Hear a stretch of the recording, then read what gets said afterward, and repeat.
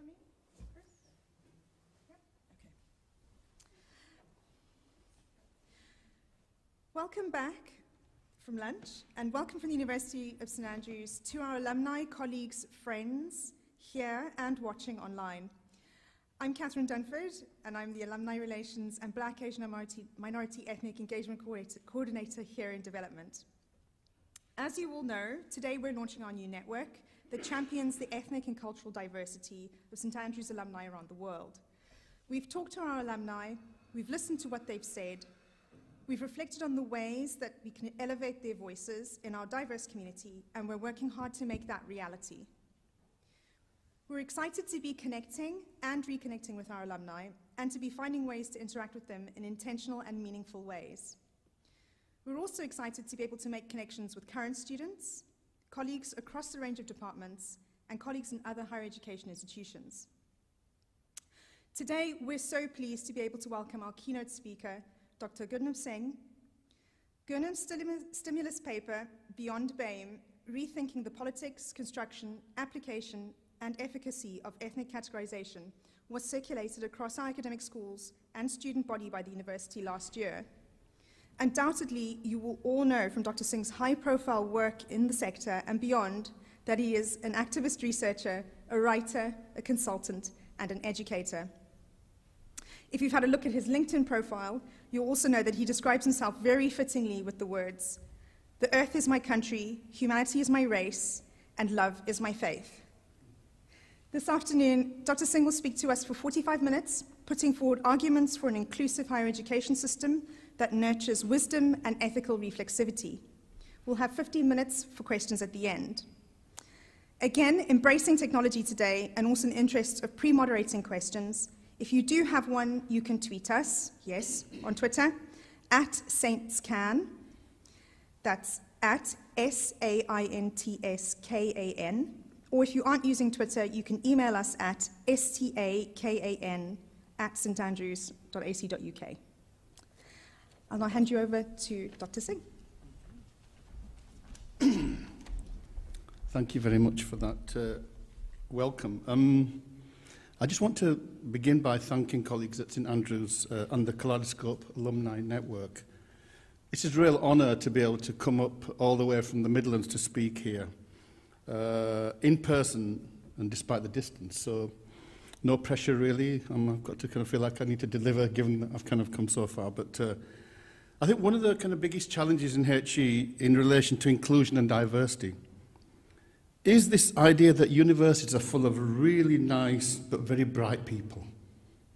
And this means that we tend to look at the problem of diversity, of inequity somewhere else because we're clever people, we're rational people, we're nice people.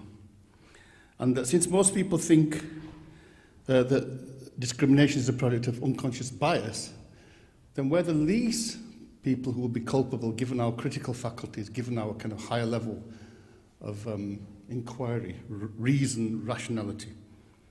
And I want to argue that the challenge is neither simple as shifting perception on unconscious bias, though that is important.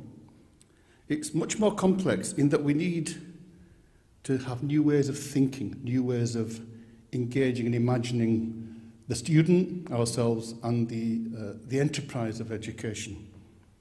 And in some senses, I think there's a comparison here between the way in which we have thought about the climate as something that just kind of it look after itself and we can just consume and we can burn fossil fuels, to a point where we've kind of got to a tipping point, I think, and we've realised we have to have a new paradigm in the way we live our lives. And I think that, and there's lots of research suggesting that issues on coloniality, racism, violence and oppression are deeply entwined with the destruction of the planet, the destruction of the biosphere and the destruction of nature. Okay? So you can't really address one without the other. That's not kind of my focus today. But I will argue that current conceptions of intelligence and elitism and their proxies are deeply implicated in the ongoing violences of colonialism and the destruction of our ecosystems. And I'm going to argue that this is not only by recognising the inherent capacity of all human beings to be thinkers and producers of knowledge, that can we develop new ways of teaching and learning that are truly transformative. And only by utilising the diversity of knowledge, in particular indigenous knowledge, non-authored knowledge, can we hope to save the planetary ecosystems. And here's a real challenge. So when we talk about expansion of higher education, we're not just talking about a numbers game, we're talking about the expansion of our consciousness. We're talking about the expansion of the ways we understand knowledge itself, think about knowledge, rather than seeing knowledge as funneled through this one singular kind of path that, you know, we kind of, in academia, we tend to focus on. Just want to go to the next slide. So I'd say I want to problematize this conception of intelligence and elitism. I think the whole idea of human intelligence appears to be relatively benign, but discourses of who is and who is not intelligent are actually deeply implicated in historic and contemporary forms of racism, oppression, gender oppression particularly, but oppression against disabled people, and colonial violence. And in the current moment, we know that universities have become an important site for contestation around knowledge production, and also implicated in what's called epistemic violences. We need to look at what's behind that, what's at the root of some of these things. And now, I think we've kind of moved away from 19th century ideas associated with scientific racism.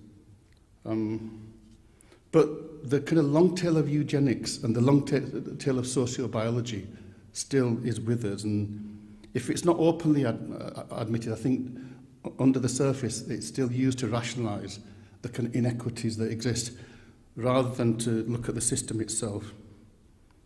So what I want to do is just to, before launching into that, I want some bit of audience participation. I've been taught that for university lecturers it's good to kind of have a bit of participation. So just going to go to the next slide. So this is a little quiz. So you've got to guess the institution, yeah? This institution has a policy where 57, and you can't because you know the answer, yeah? 57% of students are admitted on academic merit, 57%.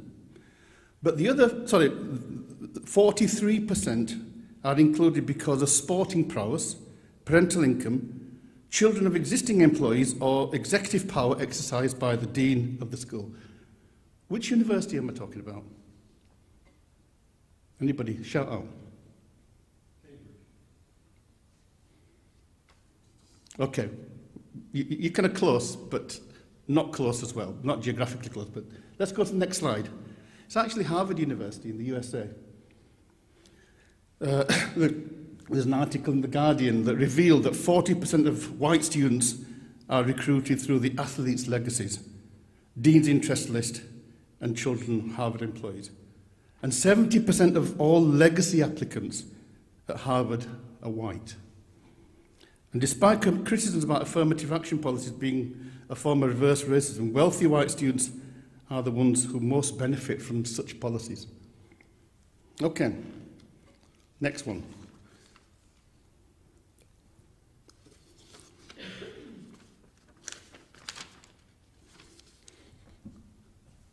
It was a part of a movement to establish new universities in England. From its inception, this institution had a reputation of widening participation. Awarding it a university charter was actually blocked by Oxford and Cambridge. Parliament opposed it, and the Church of England and the medical profession opposed it as well. It was disparately described by the elites at the time as a Cockney university. Which university am I talking about? Birkbeck anymore?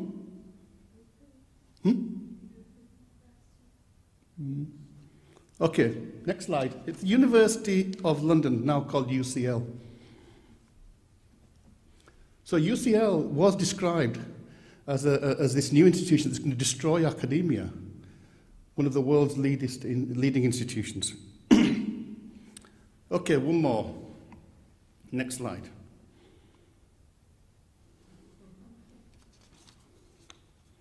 These two universities were described as institutions where students get a degree in making jam because of their emphasis on vocational education and degrees. Anybody? 2 universities here. Okay, let's reveal it. Yeah, go on. Yeah, they're not gone there. University of Birmingham and University of Liverpool, both Russell Group universities. And there's a source there, Stephen Collini's work, if you want to look at the sources. So higher education, in terms of its shape, delivery, reach, structure, and pedagogy, is in the midst of a revolution of far-reaching proportions. Just taking in the projections in terms of participation, one is pondering, what will this mean for our societies? And one of the most profound changes is what is described as a move from elite to mass education. And the range of proportions, I think that we can only speculate because I think we're in the midst of that. Just for example, if you take the UK, up to the early 17th century, we had but a handful of ancient universities, such as Oxford, Cambridge, and St Andrews and Edinburgh. Yeah, that was it. That was it. So universities were really they were a niche for a particular section of the population. But during the 1800s, with the growth of industrial cities as a result of the Industrial Revolution, to meet the technical and vocational skills demands, a whole new range of universities, what we call the Victorian or the red brick urban universities, such as Birmingham, Manchester, Liverpool, Sheffield, UCL and King's College emerged. And attitudes towards these new universities were not kind, they were very disparaging. And the educational historian Stephen Collini notes that, as I said, UCL and King's College also was dismissed as a Cockney university. So we see this kind of tension, and we find that these further expansions in the 1950s, where just 3% of the population went to university. And then as we go through the 70s, it's 8%, and now it's 50%. Each iteration, there's been this, we're dumbing down, we're destroying education, education, and this idea that education can only be good or of quality if it's elite. The assumption means that there are kind of these clever people, and then there's the rest of us, that water down this cleverness, these less intellectually able people. So if we just look at the global picture, next slide, this just kind of gives you a sense of the rise in university participation, from the early 1900s, which was almost zero, very small percentage. And the other interesting fact, I haven't got time to go, but women were excluded from Oxford and Cambridge for many years, or they were excluded from graduation, because again, this idea that somehow women's brains or women's minds were not suited for higher learning. It's the same kind of rationale that was used to deny women suffrage and participation in politics as well. That they were designed for the domestic sphere. Yeah? So this idea of the purpose of higher education itself is something that is rapidly being challenged. So if we look at the global picture of the past few decades, we're looking at an exponential growth. And according to the UNESCO, in 1970, there were 32 million students enrolled into higher education institutions. Today, there are 200 million, and the figure is expected to rise to 600 million by 2040. And the biggest rise is in sub-Saharan South Africa, East Asia, and the Pacific, and further growth in North America and Europe driven by international migration. So what we're seeing is a complete shift from the power of higher education being in the hands of white, male, Western elites, to it becoming truly global. And that raises lots of questions about what we think about diversity and inclusion. But I want to talk about intelligence, because I think that we've got to slay this kind of beast called intelligence if we're able to become inclusive. So next slide. I'm going to give a couple of definitions of intelligence. The kind of standard definition, this is from Encyclopedia Britannica. It's a mental quality that consists of the ability to learn from experience, adapt to new situations, understand and handle abstract concepts, and use the knowledge to manipulate one's environment. So I think there's no problem with that definition. It's a very functional definition. But here's another one, more critical. This is from Heyman. We make some people smarter than others by rewarding the smartness of some people and ignoring the smartness of others. We make some people smart, in short, just by choosing to call them that. So this is the argument that intelligence is simply a social construct and not some kind of deep-rooted essence of the human condition. Just to go on to the next slide, this is some interesting facts about Nobel Prize winners. The USA leads the Nobel Prize. As you can see, the USA, the UK, Germany, France, Sweden, Canada, Japan, Italy, Russia, Switzerland, Austria. So if we were using Nobel Prizes as a proxy for maybe looking at an association with intelligence and nationality, then much of the world is of less intelligence. Now, that's one inference that people might make, a kind of common sense view. And if you read some of the kind of right-wing writers, these are the kind of observations they make. Well, if Africans were so intelligent, why haven't we got so many Nobel Prize winners from Africa? Completely ignoring the way in which these systems are established. Gender, I mean, it's even more shocking there. If you look at in physics, you've got 212 men and 4 women. In medicine, 12 against 210. In chemistry, 7. Literatures. I mean, you might have thought in literature women kind of might have been a bit more equal, but even in literature, 16%. Peace and economics. So you find these instruments, and you can look at other, kind of ways in which we might measure academic prowess, citations. I mean, the fact is that 80% of academic publishing is in English language. And so that immediately advantages people whose language might be English, yeah? So we find huge biases there as well. Just going to the next slide. This is one person's view about intelligence and biology. And I'm going to quote this, yeah? Inherently gloomy about the prospect of Africa, because social policies are based on the fact that their intelligence is the same as ours, whereas all the testing says not really. Although one might wish that all human beings had an equal genetic endowment of intelligence, people who have to deal with black employees find this is not true. Our wanting to reserve equal powers of reason as some universal heritage of humanity will not be enough to make it so. And as for women, quote, anyone sincerely interested in understanding the imbalance in the reproduction of men and women, representation of men and women in the sciences, must reasonably be prepared at least to consider the extent to which nature may figure, even with the clear evidence that nurture is strongly implicated. Anybody know who said this? Okay, let's reveal it. This is James Watson, who, along with Francis Crick, got the Nobel Prize for the DNA, actually mapping the DNA structure. So, a very intelligent person. Do you think these are intelligent comments? Nobel Prize winner? Or do you think this just reveals a deep-rooted view about white supremacy, white male supremacy? Just go on to the next slide.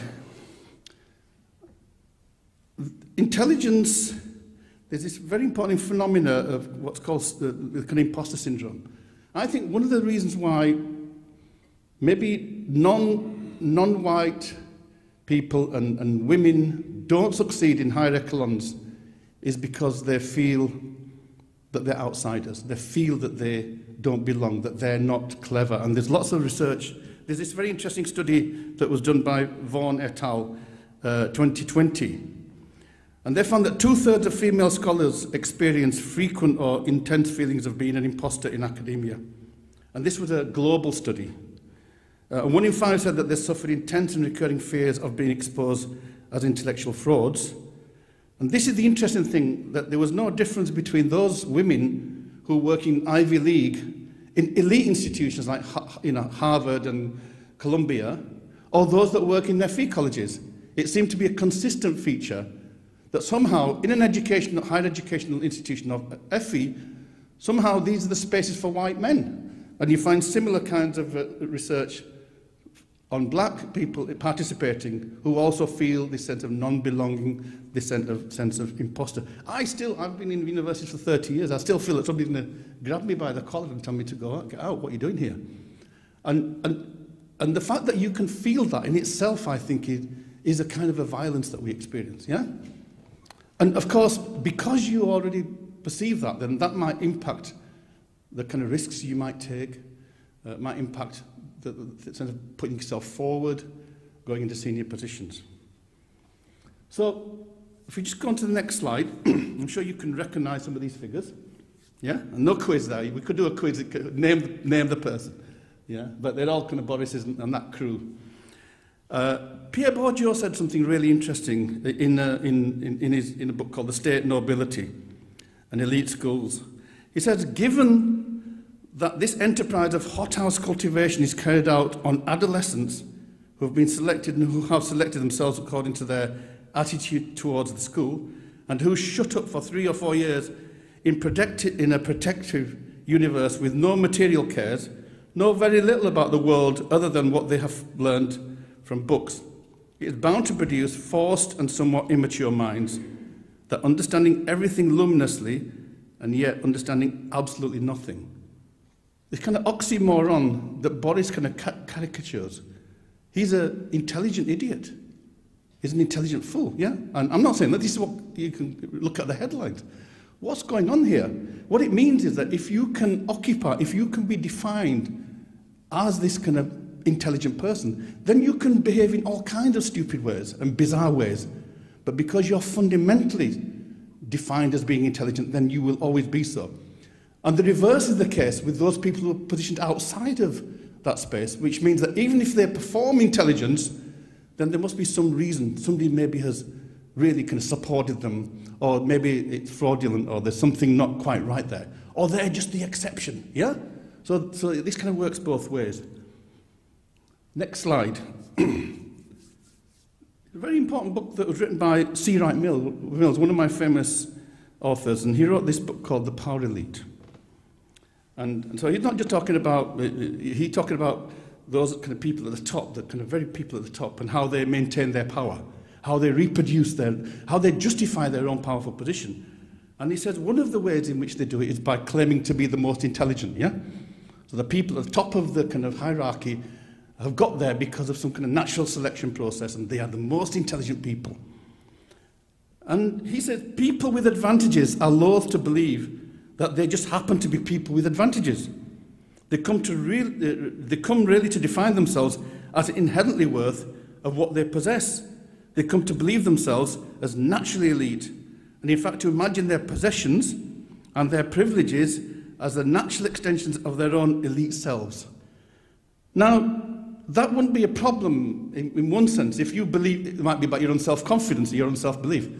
But this is always constructed in opposition to those people who are defined as not naturally elite, yeah? It's a way to justify a status quo of elitism.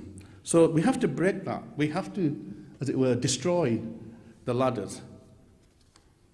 So we just go to the next slide. Just a kind of brief history of human intelligence there.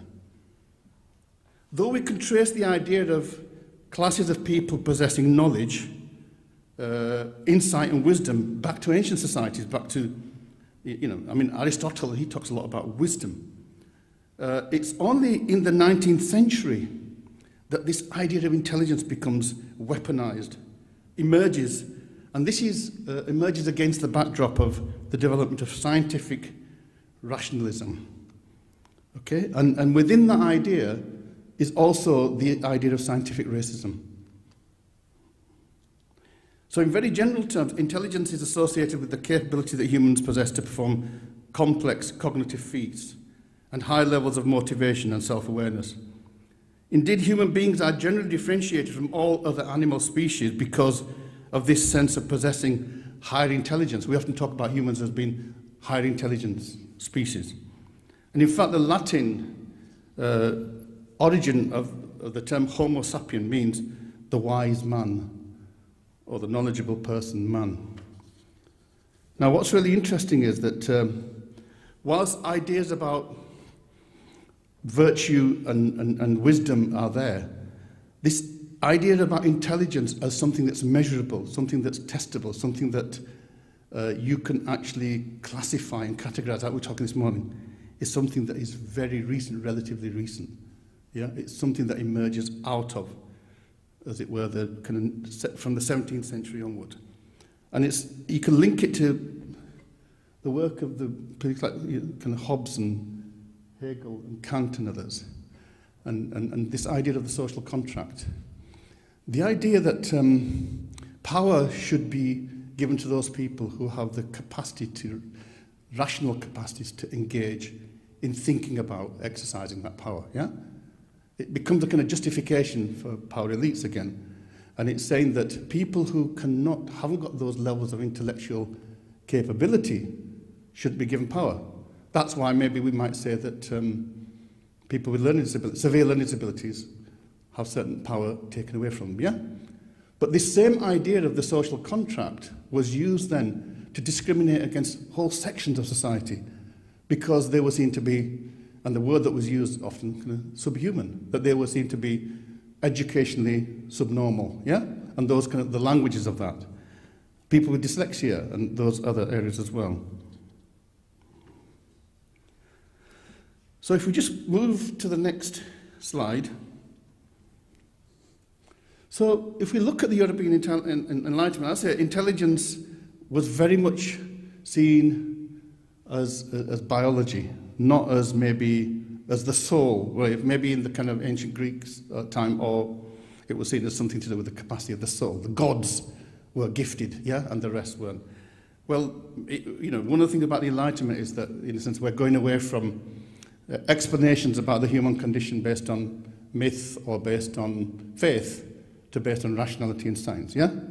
So here then intelligence emerges as a way of rationalizing inequities. So from the 19th century, though ideas associated with scientific racism and attempts to classify human beings based on biologically determined intellectual and moral characters, through to the emergence of eugenics policies in the 20th century, we see the development and deployment of the idea of intelligence to devastating effects. Indeed, attempts to erase or assimilate indigenous peoples in colonized lands were rooted in imperial colonialism centered around European worldviews of the non-Western or the non-Northern other as anachronistic to modernity.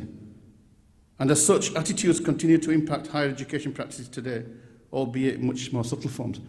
The extermination of Native Americans was rationalized on the basis that these people were subhuman and they were like an animal species, so if we did get rid of them, it was just kind of like clearing the land, as it were, for progress, yeah? And you find similar things happening in other parts of the world, in Australia, a kind of genocide. So if we just look at the next slide, some of the kind of ways in which this was justified was through ideas around social Darwinism and the idea that human beings are evolving and those people who are more intelligent are more evolved than those who are less. So whilst different ideas about human capability can be found in different cultures across the globe, the idea of human intelligence takes new dimensions in the 19th century and the ascendancy of scientific racism, which received a considerable boost following the publication of Charles Darwin's Origin of the Species in 1871, which, dislodging various creationist myths, sought to offer a scientific, evidence-based explanation of the domination of some species over others.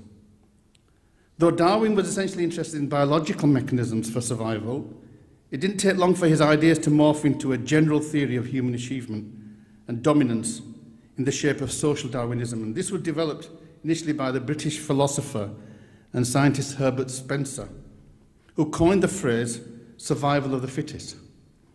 And social Darwinism was highly influential in consolidating the view that human groups and races are subject to the same laws of natural selection that Darwin perceived in plants and animals, in nature more generally.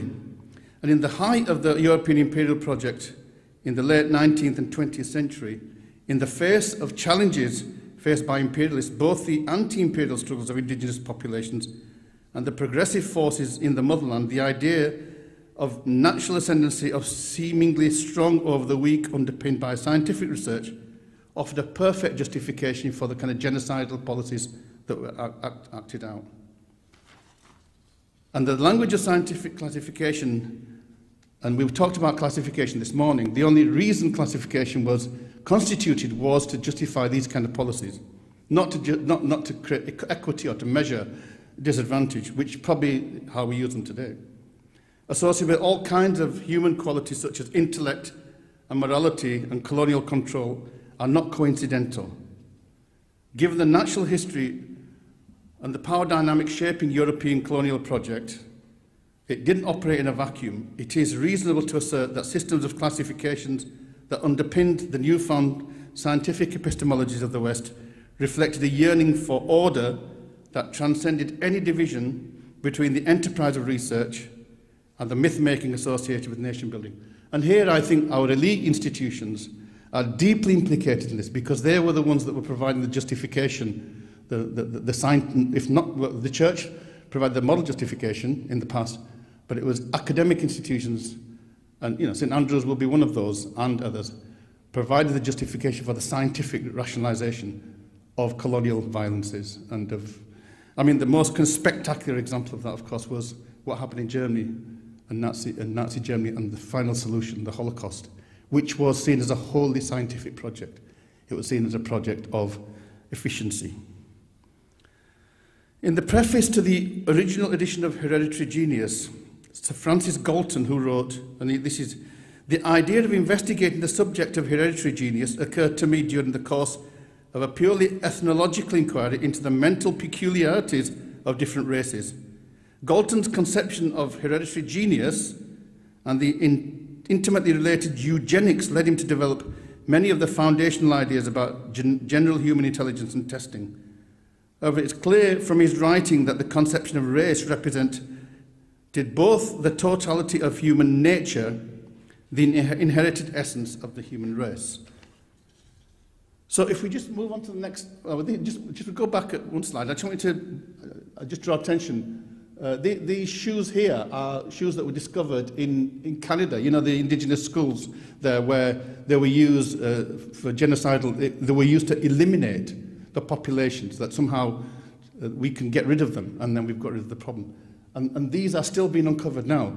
So when we think about the kind of the killing fields in Germany and Poland and Europe, there are killing fields in France, in Canada, in possibly parts of America, but also in Australia and New Zealand, that are still yet to be discovered. And these are very recent. So if we just go to the next slide. I don't know if you know, but at school, I used to be called idiot. Has anybody heard of the word idiot or moron? I never knew where that came from. But these were classifications. Yeah, I'm not sure that I was classified as an idiot, but it just became a kind of common way of talking about people that misbehaved. Well, actually, one of the things that emerges out of intelligence testing, the first thing that was emerged, was to classify people in terms of these mental abilities. And these were the classifications that we used. Idiot, low-grade imbecile, medium-grade imbecile, high-grade imbecile, and moron. So I didn't do too bad, I got to moron. Yeah? But this was based on the idea that those who performed below, I think it was 50% or something on the IQ test, received one of these classifications. And that means that you could justify a whole lot of exclusions, a whole lot of restrictions, a whole lot of violences against those people, up to and including institutionalization. So Carson says the advent of new techniques that measured and reified intelligence, such as intelligence and IQ testing, reinforced the perception of the mentally defective as lacking in rational capabilities, while in one sense this placed even more extreme cases on a distinctly human continuum of intelligence. The implementation of these tests allowed certain groups to be picked out and become targets of dehumanizing eugenic practice. So some of that was in kind of isolating people, but other was in terms of looking for ways of finishing them off, looking for ways of stopping their kind of, as it were, lineage, sterilization policies and things like that.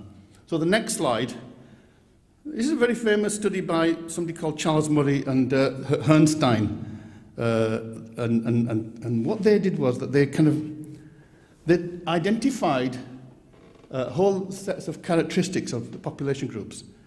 And then they said there seems to be a correlation between families where there's child abuse, poverty, unemployment, welfare, and low intelligence, so they measure their kind of, and then where there were healthy babies, good nutrition, two-parent families, low, industrious.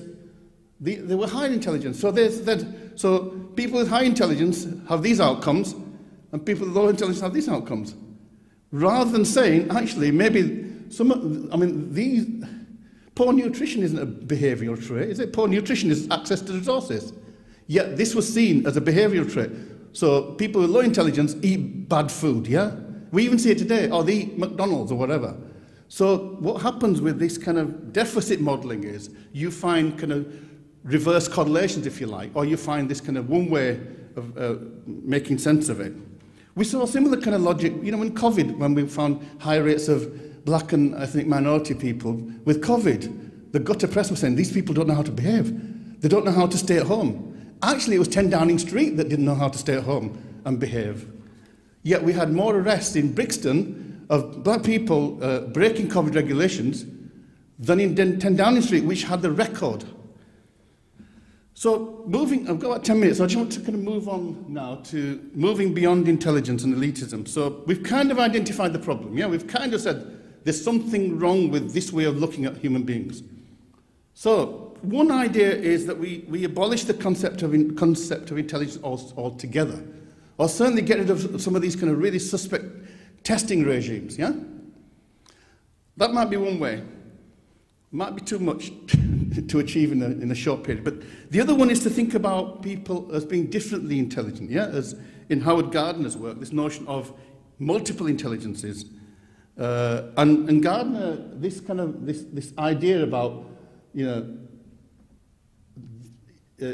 naturalistic, all these different, you know, verbal, linguistic, body kinesthetic. Do you think somebody who does dancing displays intelligence?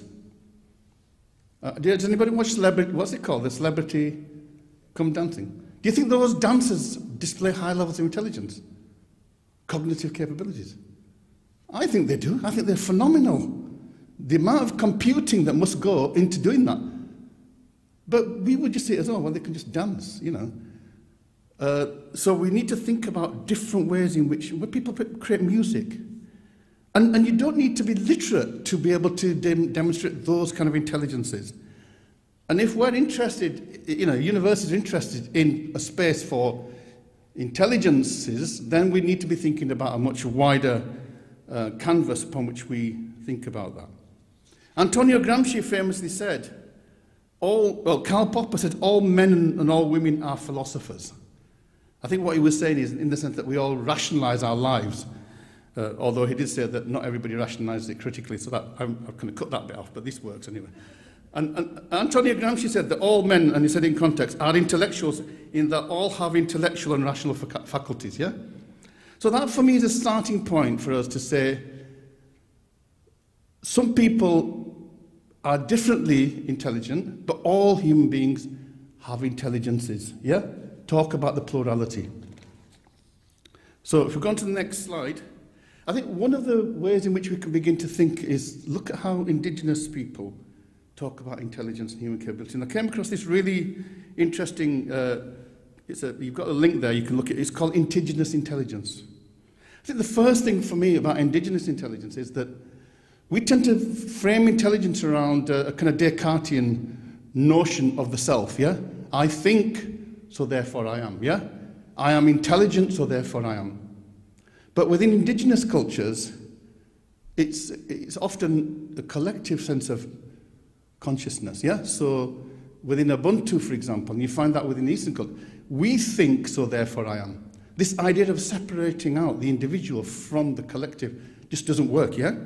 So here, I'm just going to quote, by indigenous standards of intelligence, the accepted limitations to perception, the lack of consideration and caring for the total environment, the restrictions of thinking to narrow confines of cerebral activity, and the confinement to narrowly defined boundaries in the rational scientific paradigm of the Euro-Western tradition are ways of seeing, relating, thinking and doing that are deficient in most of the qualities of higher intelligence. Choosing to see and accept as reality only that which can be validated by the five senses is not an intelligent way of seeing.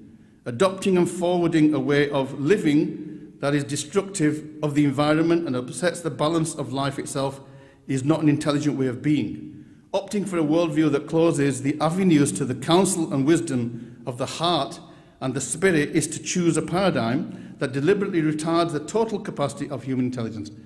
Now, even a European Enlightenment philosopher made a similar observation about the European Enlightenment, Max Weber, which he described as the Great Disenchantment. Because what it did was it singularly constricted ideas about human intelligence to this one kind of idea about Cartesian rationalism and dismissing everything else. So, next slide. I'm just conscious of time, so I'm going to come to a conclusion. So maybe what we can do is maybe it's not an either or, but we can see the relationship between knowledge, intelligence, and wisdom. And maybe the way to do that is to look. This is quite a good from Jennifer Rowley. It's called the wisdom hierarchy.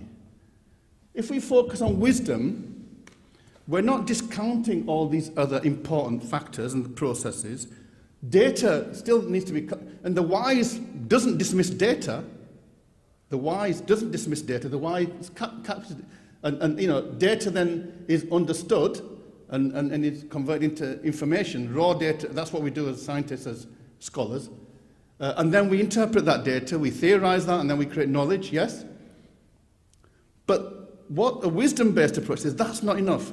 We then have to then take that knowledge and take it into maybe an ethical framework, into this reflexive framework, because if we don't, then, as the indigenous definition said, we're actually clever at destroying the world around us. We're clever at polluting the world around us. Now, who's responsible for the destruction of the biosphere? Who's responsible for global... Is it ordinary people who are responsible for climate change?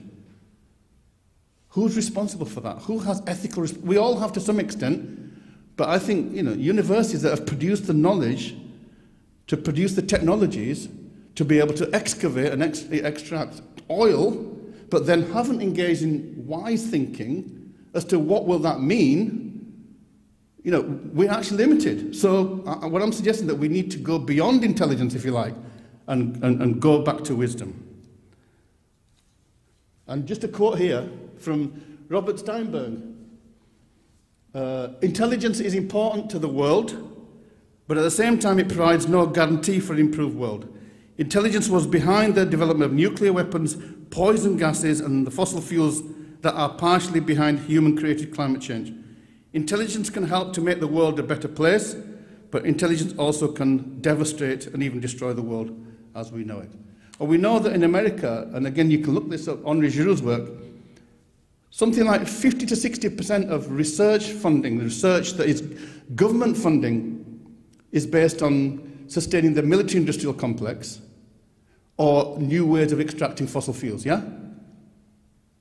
And so a lot of PhDs, lots of scholarship, and lots of universities are built on the back of destruction of the planet. But we have a responsibility because of the power we have to then reverse that or to look for a different agenda, yeah? And that's what I'm talking about in terms of reflexivity, that we cannot simply be here to discover. We have to then think about what those discoveries mean for all of us. Next slide. Just in terms of teaching and pedagogy, I think it means moving beyond grading, because grading itself is deeply implicated in these kind of arbitrary tests of intelligence. When we examine somebody, we're not examining their intelligence or capability, we're examining their ability to pass an exam. Has anybody ever, did you pass your driving test? How many people passed their driving test first time? Some of you. Most of us failed. And it's not because we weren't capable of driving, because we'd done that, we had all our lessons and we were prepared. It's because we were nervous, or the conditions. And that's what happens in exams. People who do well in exams are people who can deal with the conditions of exams. Shift from abstract to real-world problem-based learning and assessment. Shift from teacher as assessor to teacher as collaborator. From vertical to horizontal relationships, including co-creation. We need to move away from the violent testing regimes based on an individualistic model of learning to authentic, non-competitive, but the principles of co-creation and collaboration built into those assessments. Collecting and sharing information is important, but not the same as tests or grades, which provide very narrow perspectives. Move away from grading altogether. Some people are saying we should abolish grading. Grading historically has been used or experienced as violence. And some of the students in the elite university experience that the most because they've gone from private education, maybe they've gone from state education where they are the top of the class. They end up at Oxford and Cambridge or St Andrews or wherever, and all of a sudden they're mediocre. All of a sudden there are people much cleverer than them. And that has a real mental toll on those people because they've been told that they're the best, yeah? And I don't know if you know, but they have a suicide watch at Oxford in the first year for the first-year students because there's a higher rate of suicide amongst those students. So we need to look at the kind of violence that these kind of regimes impose on the so-called elite as much as anybody else. That's probably why Boris is such a dangerous person, because he's had so much violence probably committed against him. And why should we talk about failure? Isn't nature based on trial and error? Isn't that how nature works? Isn't that how we advance? So why should we then problematize? Why shouldn't we be embracing? I don't agree with Elon Musk on many things, but I think this is one thing that I do agree with him on. This idea of iterative learning, yeah? You trial, you get it wrong, but getting it wrong is to get it right, yeah? So just last slide. So we need to accept that measures of intelligence and their proxies, such as gifted, talented, bright, have been responsible for perpetuating real and symbolic violences and are not fit for the challenges that face humanity today. That means moving towards a notion of mass intellectuality. I would also say that given that artificial intelligence is increasingly taking over the functions of storing knowledge, of making calculations, we really need to think about what is natural intelligence, yeah? I mean, if we're to be teaching people what artificial intelligence can do, then there's no point teaching them. And I think AI is now challenging us to say, what are we teaching students at university? You know, how is that going to impact the curriculum that how does it impact what capabilities we want them to have? And we need to move away from this false binary between technical and vocational education or academic education. There should be no binary. So just last slide. So being against intelligence or arguing against that or testing is not to argue against universities. In some senses, if the universities have kind of brought us to where we are, they're not the only institution, but I think we can accept that we've provided a lot of that kind of academic, intellectual rationalization, then probably we're the only people that can take us out of the mess that we're in as well. But we do need to think differently. Thank you very much. Oh yeah, education is a passport to the future, for tomorrow belongs to those who prepare for it today, Malcolm X. So education is the solution, not intelligence. Thank you. All right, yeah. Thank you for that. We have a few questions coming in on Twitter. The first is, how do we extend or adapt long-standing academic traditions to include and empower underrepresented participants of higher education? I'm a great fan of Socrates. Yeah, I mean, the whole kind of Socrates idea around Socratic dialogue, I think, is very powerful. And I think we need to engage in more dialogical education. Somewhere along the line that got lost. Maybe we got lost by Socrates having to kind of take the poison. It became very didactic, yeah? And didactic education is actually quite violent. I mean, you know, if you have to sit through. I mean, we're lucky we're not in Germany. You know, in Germany, there's that tradition, the kind of Humboldtian tradition, where the professor comes in, reads out a paper for 1 hour, and then walks out. I think we've moved away from that. So we talk about flipped classrooms. Have you come across this idea? And some of it's kind of trendy, and we need to be careful. I think some of the, and I don't think that, you know, oratory is still, there's a place for oratory. I've just been speaking to you for, and you know, in some senses there's a place not to have PowerPoint, because sometimes we can get lost in the razzmatazz.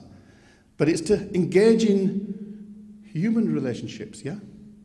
Engage at that human level. And you know, when students experience that, I've got a really good example. When I was at school, in the sixth form, we were allowed to do sociology. We weren't allowed to do it in the fifth form because it was too subversive. And this sociology teacher said, he used to say effing in the class. And he said, you call me Peter. And he took the chairs away and created a circle. And that was just so empowering from the kind of regimented taught. So I think we can change the way we engage with students, yeah? And co-creation, I think, is a key one. The next question is, how can we balance exclusivity without undermining the efforts of underrepresented groups or individuals to strive towards elite institutions? For example, there has to be some sort of benchmark, right? I don't think there has to be. I mean, if grades were the way to offer a kind of comprehensive way of evaluating somebody's ability, then Boris should have been a resounding success. Yeah, Boris shouldn't have failed. I mean, the truth is that grades only tell you that people have the capacity to pass exams.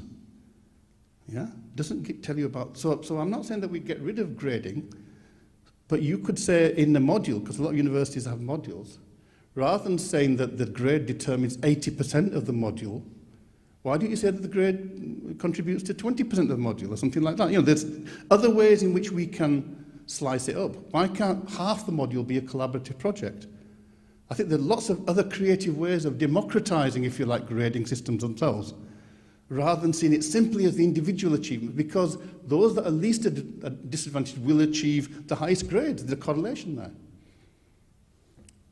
What was the second bit of that? I can't remember. Yeah, there was a second half to that question. So following that, how do we promote inclusivity in our education system without diluting high standards, compromising the quality of education, and impacting our future productivity? Well, I think one way to do it is to realize that all human beings are intellectuals, if you like. All human beings have the capacity to think and to engage and to benefit from higher learning, which is kind of those slides that we did with where, you know, every moment at which universities have expanded, there's been this kind of raucous, this kind of uproar where we're dumbing down. Actually, we're not. And you know, why shouldn't every human being be allowed to go to university? I mean, the same arguments were being made for when we got compulsory education.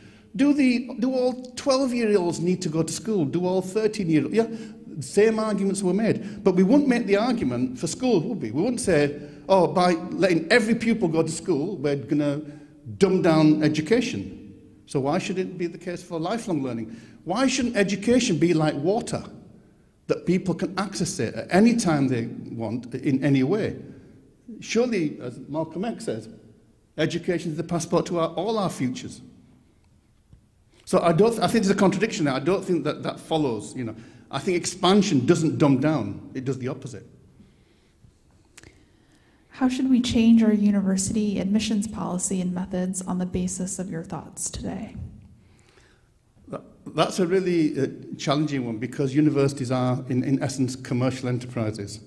They're commercial and they're selling their service on the basis of these kind of markers. So, you know, St. Andrews, you know, the top of the Times, you know, league table, world, UK's top university, means that it can draw in more people. I think maybe the way to do it, we've obviously got stuff around contextual grades, yeah? And I know St. Andrews is involved in that, Bristol and others have done that, and that has proved to them that people with lower A-level grades are not less intelligent, yeah?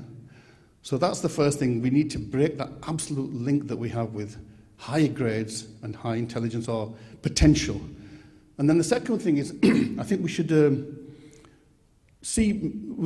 particularly undergraduate level, I think elite universities tend to see if somebody hasn't achieved their A stars at the age of 18 first time round, that somehow they can't hack it. Well, that's not the case. I think a lot of people, I mean, I myself, in a sense, benefited from higher education as I got into my 20s, yeah? Whereas at school I was kind of struggling. So I think that we need to go away from this idea that somehow 18, why should we think that 18 is the point at which you can show how capable you are of going to, but a lot of elite institutions still do tend to think negatively about students who may be retaken their exams. And the other one is have a lot more foundation programs where you can actually bring students in, and I know that in medicine courses now we have a lot of that. So I think we need to massively expand that. We have one final question.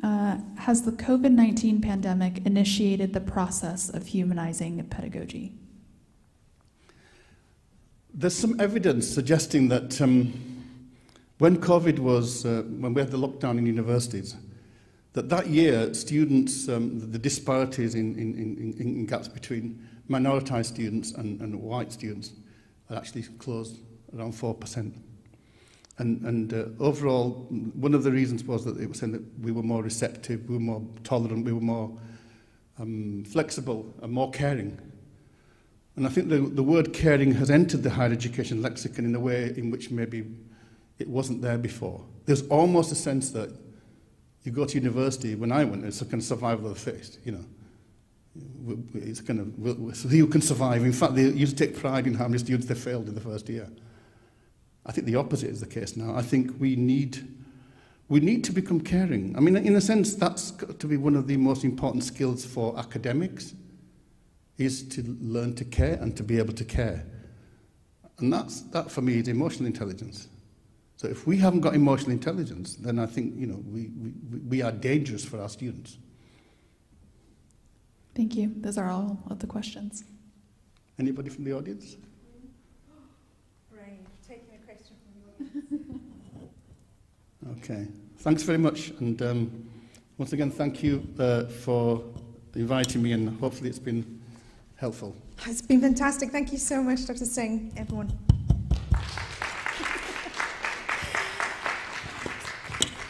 Thank you, everybody. That concludes our... Thank you, Gurnam. It's been fantastic listening to you talking about this particularly, because I think our colleagues here in St Andrews and around the world are trying to think about how they can be more inclusive, and often that is a struggle because when we're in the sector, we're chasing grades, we're chasing markers of success, and it becomes quite difficult to think about how we can be inclusive without holding on to those very tight categories.